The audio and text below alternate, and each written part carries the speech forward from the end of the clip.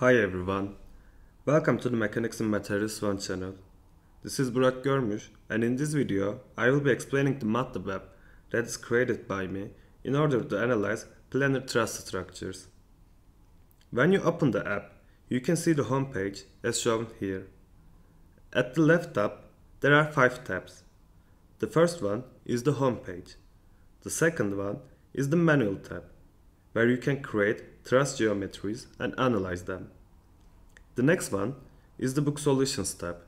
In this tab, you can choose a problem from the textbooks of Hibbeler or Beer. When you choose a problem here, the geometry and the boundary conditions will be already assigned. The next one is the Material Properties tab, in which you can see the characteristics of commonly used materials. And the last tab is the References. Let's start with the Manual tab, in which you can create truss structures and assign boundary conditions. In PostProcess, you will be able to create planar truss structure geometries. The first step is to create the nodes. In order to create nodes, you need to enter the x and y coordinate of this node and push the Generate Node button. As you can see, as I push the Generate Node button, the nodes shown in the figure at the right are being generated. The second step is to create the elements. Whilst creating elements, you need to specify the nodes of a particular element. For example, we can connect node 1 and node 2 and create our first element. We can also connect node 2 and node 3 and create our second element. We need to perform this for each element in order to complete our geometry. As you may observe, as we create the elements or nodes, we can see how many of them are created here. One extra feature that can be found is to turn off and on the node labels by using node label switch. We can also do the same thing for elements by using the element label switch. We can also play with the size of the nodes and elements in order to change the view if we want to.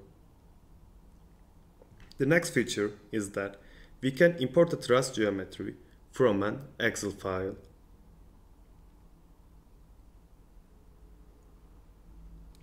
When you want to get an information about the coordinates of the nodes, we can select Show Node List, and for example, the first row has 2 columns. Since it is the first row, it shows the coordinates of the first node. The first column stands for the x coordinate and the second column stands for the y coordinate for the node number 1. We can also say show elements and we can figure out the nodes for an element. Exemplifying, the first element is between node 1 and node 2. Lastly, we can push the Remove All button and clear the geometry that we just created. In the Process section, it is possible to assign boundary conditions for chosen nodes. In order to assign a boundary condition, firstly, we need to enter the node number. For example, let's say we have a fixed end at node 1. For a fixed end, we know that the displacement in x and y direction is equal to 0. Therefore, after specifying the node number, I am choosing x as the direction and choosing displacement for the boundary condition type. For the magnitude, it says 0 and I push the Apply button. I'm doing the same thing to enter the boundary condition, that is, the displacement is equal to 0 in the y direction for node 1, after changing the direction as y. Let's also enter the boundary condition information, indicating that node 14 is fixed in the x direction. And lastly, let's apply a force in the y direction at node 8, having a magnitude of minus 20 Newton. In order to do that, I'm choosing my direction as y and boundary condition type as force. If you enter a boundary condition that is different than the boundary conditions already assigned, we get a message from the GUI. So let's try it. If I enter a force in the y direction having a magnitude of minus 25 Newton at node 8 and push the apply button, I will be asked whether I want to change this boundary condition or not. If I click yes, the boundary condition is updated, as you can see. If the boundary conditions needed to be clear, we can push the clear boundary conditions button and remove all the boundary conditions. In PostProcess, all we need to do is to push the run button and analyze the structure. Before pushing the run button, we should also change the Young's modulus and area if needed. After pushing the run button, in the left bottom, you will see the figure that shows the stress magnitude for each element. In the right bottom, you will see the displacement values shown. These displacement values can be both in x and y direction.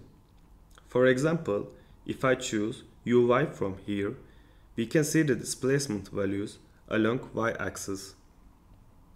If you don't want to see the original shape of the structure before deformation, you can turn off the reference buttons. If you don't want to see the node numbers on the figures, you can turn off the node label switch. We can perform the same thing for the element numbers too.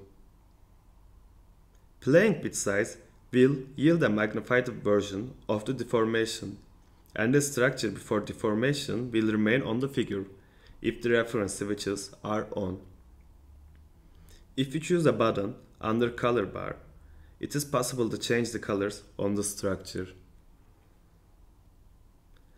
At the bottom of PostProcess, there is a Save Figures button, and when you push that button, the original geometry before deflection with the boundary conditions as appeared in the right tab, and the stress and displacement figure will be saved.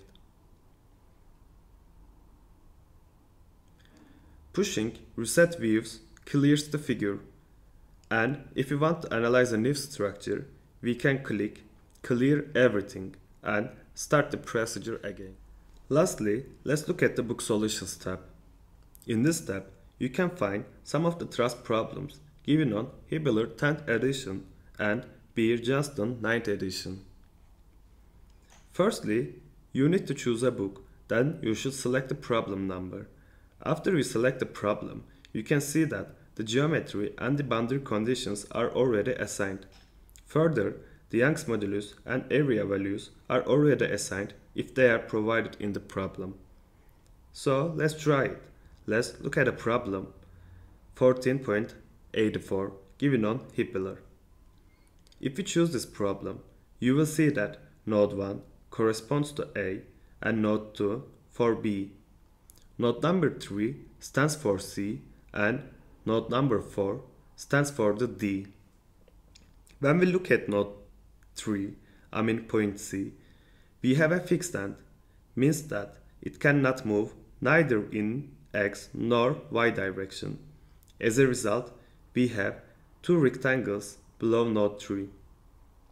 For node 2, we have a roller, allowing the structure to slide in the Y direction, but it is fixed in the X direction, and we have our blue rectangle showing that boundary condition. Lastly, we have two forces at node 1 and node 4 having a magnitude of minus 20 kN. In short, all the boundary conditions are assigned, as you can see on the right tab. Now, all you need to do is to click the Run button. After that, in the PostProcess section, you can see the results. Let's also try a problem from Johnston. After choosing the book and choosing the problem number again, all the previous work is removed and the geometry and boundary conditions are assigned again properly. Clicking the Run button again, we can examine this problem.